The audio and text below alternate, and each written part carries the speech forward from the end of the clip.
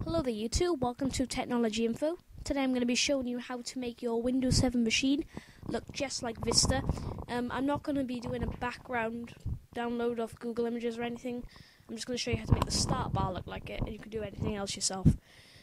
Okay, first of all, unpin all your items off your taskbar. That's what I want to do first. Then right click on your taskbar and click Properties. And then on that, you'll want to make sure your location is at the bottom, and your taskbar buttons, make sure they say never combine.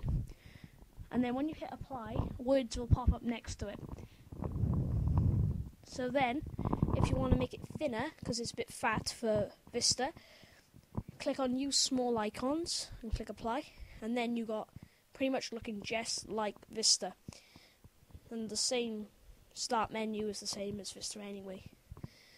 Now, when you open stuff, the words will be next to them, and when you open two of the same program, they won't go combined together anymore.